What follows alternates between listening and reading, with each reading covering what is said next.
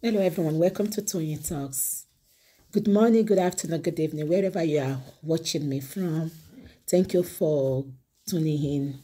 We appreciate you. Thank you for your comments. Thank you for your like. And if you're a new subscriber here, please don't forget to hit the subscribe button so that you don't miss out on our videos. Yes, let's dive into this. Today's video is going to be right now. Thank you. Till I'll see you in my next video. Stay safe, stay blessed. I love you all. Bye. How are you, my darling people?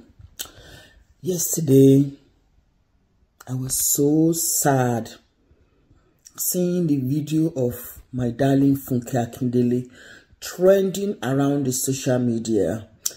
Tó ń sunkún. Mo bẹ̀ gbogbo àwa abiyamọ ayé. Ẹ má jẹ́ ká máa mú àwọn actresses wa jáde kán wá máa sunkún. Ẹ má máa gbé àwọn ọmọ actresses wa àtàwọn ọmọ àwa tá ń sọ̀rọ̀. Ẹ má máa wá gbé wa ṣépè. Ẹ wò Funke Akindele kò kí ń sọ̀rọ̀, kò kí ń ṣe nǹkan kan. Bẹ́ẹ̀ bú kò ní sọ̀rọ̀, bẹ́ẹ̀ bú ṣẹ́ kò ní sọ̀rọ̀. Ó mú gbogbo àwọn òkúta tẹ́ ń sọ sí yẹn, ó ń kó wọn jọ, ó dẹ̀ fi ń kọ́lé ayọ̀ fúnra rẹ̀. Ṣùgbọ́n gbà tẹ́ gbé àwọn ọmọ ẹ̀ ṣépè, tẹ́ ẹ sọ pé báyìí ló ṣe máa rí fún àwọn ọmọ ẹ̀, kí ló dé? Ó ṣe jẹ́ pé gbogbo wa jẹ́ agbẹjọ́ ẹnìkan dá àgbà òṣìkà. Ẹ wá wò ó sìn nítorí pé ẹgbẹ́ ọmọ Lizzy Anjorin ṣépè, ẹ̀yin lẹ sún Lizzy Anjorin débi tó wá di pé ó di speaker, ó dúró tì í lọ́rùn. Funke Akindele náà ṣe bẹ́ẹ̀. Má gbé ọmọ Funke Akindele tàbí ọmọ Lizzy Anjorin tàbí ọmọ ẹnì kankan ṣépè. Ṣẹpẹtẹrì gist lover, kí ló dé?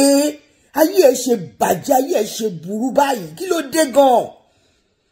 Ìwọ nìkan ní bí ẹkún apọmọjẹ tí ẹ dẹ̀ wà lára ẹ̀.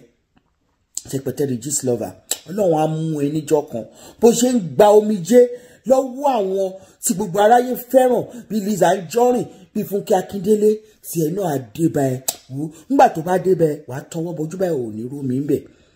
Àwọn abiyamọ ayé la sọ bẹ́ẹ̀, ìní sọ jù báyìí lọ fún ẹ. Lọ́tọ́wọ́ ọmọ ẹ báṣọ àti gbogbo ẹ̀yin tẹ́ bá ń gbé ọmọ ẹnikẹ́ni ṣépè, tẹ́ fẹ́ mú àwọn tó wà lókè tẹ́ fẹ́ já wọn bọ́, tí ẹ mọ nǹkan tí wọ́n ń ṣe lábẹ́lẹ̀ láti help ara wọn, wọ́n ní láti wá sọ síta.